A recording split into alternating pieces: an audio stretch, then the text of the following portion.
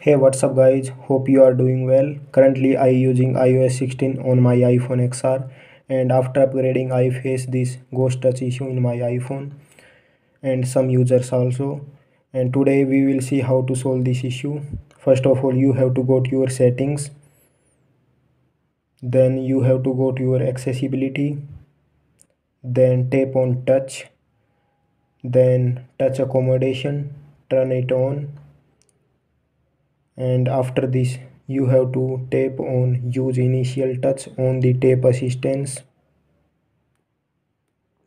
and after this you have to go to your swipe gestures, turn it on and choose standard. After this your device working smoothly. And guys, this is the temporary solution. Hope Apple will solve it in their next update.